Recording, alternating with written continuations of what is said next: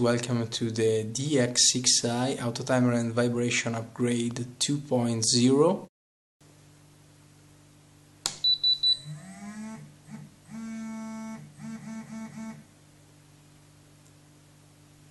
Okay.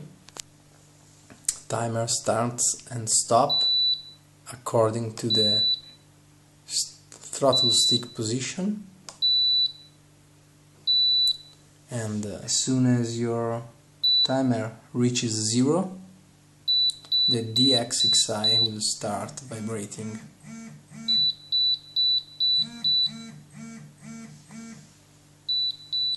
The vibration stops as soon as you put your throttle stick back to 0 position. Okay, let's take a look at the new Heli timer feature.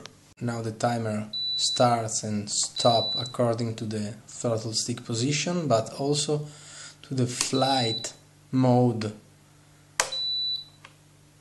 switch, and also to the throttle hold switch. So start, stop, start, stop, start, stop.